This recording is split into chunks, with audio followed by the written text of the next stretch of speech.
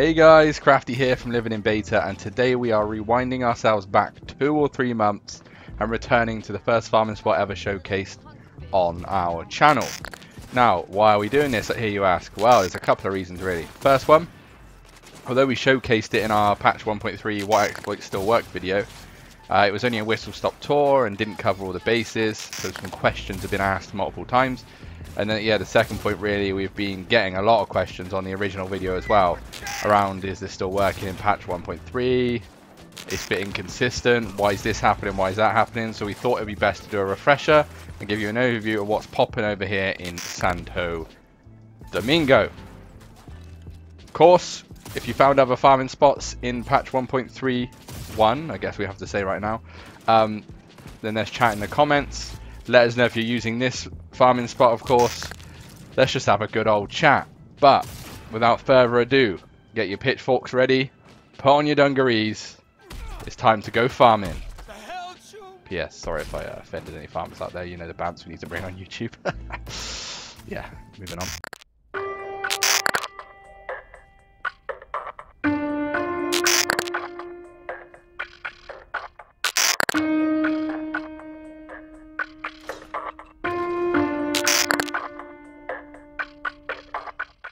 Okay, so let's begin farming then, I suppose. So the first thing to talk about is obviously the location. For those who haven't been here before, we are in the Santo Domingo area of Night City, slap bang in the middle, with the closest fast travel point being Metro Mega Building H7. And we're looking to go to this kind of yard here on this around the side of this building, and there'll be enemies spawning there. There's usually a fast travel point down here as well. I'm just on one of my newer characters, so he hasn't unlocked that fast travel point yet. Okay, now for the interest of this as well, just to showcase for those haters out there that want to buy the tissues, it's on very hard, just to show you what the XP will be. In terms of street cred, you're going to get standard 220 to 250 street cred per kill. Just bear in mind that street cred pops up once you leave combat. Now, the whole premise of this is fairly simple. It's to come to this kind of junkyard area here, and there'll be enemies that spawn here that you can take out. Now, before I recorded this video, where you've probably seen the intro, I took out all the enemies in the location just to show you what happens once you wait 24 hours. Now, there was a lot more enemies usually in this area, but one of the problems we're having in patch 1.31 is the inconsistency of spawn rate, which is one of the main questions people are asking me right now. Is Crafty, in the video you have a lot more enemies around, and yes, back in the earlier patches we did have a lot more enemies. They spawned consistently in the same spots every single time you waited 24 hours. With the new patch, there seems to be a delay on multiple things. Some people have told me that they ran further away and waited 24 hours and everything spawned back. I've just done my usual method, which I'll show you in a second, and they spawn in different areas. So at the end of the day, it's going to be one of those spots that does work very strongly, but you're going to need to kind of bear in mind that there's no consistent farming like there would be in the Pacifica farming spot, for example. So the premise is you'd run in, there's usually an enemy here, obviously isn't because I already took him out in previous. There's usually an enemy on that car, and then you've got the 3 people on this table that you'll take out best as possible. Obviously you can get the camo if you want, and then there's usually enemies dancing here, which are obviously already taken out. There's always a couple of enemies here doing shooting practice. There's sometimes enemies here, as you can see here. There's one here, and there's usually one fixing the van as well. Then you have one just coming out of this car here, getting tricksy with me. And then you have these 2 here who like to get up in melee and have a laugh. And then from there, you also have enemies around here, usually. Oh, look, the classic floating car. Enemies around here that come out of that vehicle, and sometimes you have enemies here as well. And then moving around here, you always have the sofa legends. There's one at the moment, there's usually a couple. And that's kind of it. Sometimes there's enemies stood here, and sometimes there's enemies in the distance here. As I did in my old video, sometimes I like to shoot out in the distance and spawn. But one of the things I've noticed is there is actually a NCPD, assault in progress here, so that's usually what people notice when they attend this area. So that essentially is the route overall, and you're going to pop around, obviously take out all the enemies, loot their bodies. You'll get a mixture of different loot, of course, different rarity levels, sometimes euro dollars. You're getting 220 street cred every time, and then depending on the difficulty you're on, like normal difficulty, which is what most players are on, gives you about 14 experience. I think you get about 20 experience on very hard. I'll have a look again once we kill some more. But yeah, you basically essentially loot the whole area, get everything back, and you'll see the people start walking back in that got scared that were here previously. The kind of civilians, for want of a better wording for them.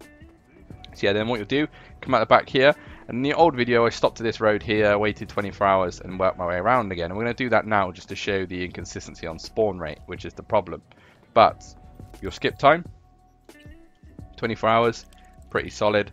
And then you can go around the back again, but I like to do the kind of circuit, which showcases, I don't know, it's just a good routine to have. Now, for the sake of this video though, we're going to jump up here and just look at where the people have spawned in reference to where we just killed them, because again, the inconsistency is one of the things people are having. So you'll see the table people are back. You've now got the woman over there who wasn't there previously. You've now got the gentleman by the car over there. You don't have the guys that are shooting anymore. You do have some guys dancing. And then you've got a person there again. No person there. The sofa person's back. And obviously we can't see the car around there, but we'll go check that out. So you can see different spawn rates depending on the time. And I think for some people that's frustrating, for sure, just because you like that consistency. And the Pacifica farming route does give you that as well. But this is still a super quick route, which really does help things out in terms of just getting it done. Pacifica is probably slightly slower maybe in terms of the distance you have to run. And I think one thing that's very underrated as well, that was 145 experience for 3 people then, so I think you're looking at what, yeah, about 30 to 40 experience per kill on very hard. And the other thing we don't really talk about, you can see it happening a lot, are the guys do spawn here as well, as I showcased at the start. One thing that that doesn't really get thought about is, you know, the XP bars that you have once using your abilities, right? Obviously I'm using a blunt weapon right now, so I'm leveling up Street Brawler, and this place right here is a very good place for that. The same with guns, the same with even athletics slightly. If you want to level up quick hacks, there's obviously quicker ways for quick hacks, but it's still, this is a place with enemies that can provide you with everything you need to, you know, farm that kind of thing. You see I'm getting 169 XP towards Street Brawler almost every kill, which is crazy. So that's why we call it a farm spot, and it really does work. So now we've cleared out that, let me just show you one more time just to see what the spawn's like again. But again, it's up to you as well in terms of speed of how far you want to go away. Maybe you could test running up that way and let me know in the comments, or maybe you can test going a different way. But right now we're going to stick here and work our way around again. This time we won't go on top of the building, we'll look around, my voice, apologies, we'll look around here. Follow it round, follow it round. So yeah, I think this is very, very good for multiple reasons, and there's no harm in using it. The other thing to really bear in mind as well is the level you do it at, right? I'm level 39, and you saw my character's build. It's fairly strong, especially in the weapons that I'm using right now, with the focus now going to be on cool and intelligence going forward. But if you're at, you can in theory come in from level 13. You can come in as soon as you finish Act 1 and Night City opens up, but you need to bear in mind that your difficulty is going to be the thing you need to gauge. I usually come here after that and start on normal, kill a few enemies, work my way up, maybe start on hard, well, kill some enemies, and then go up to very hard. So, but that's up to you. If you want to, it's all about the pacing, right? If you want it to be faster, then you do it on normal, but then it's less XP. So now what you can see is she spawned, these people have spawned, the geezer spawned over here,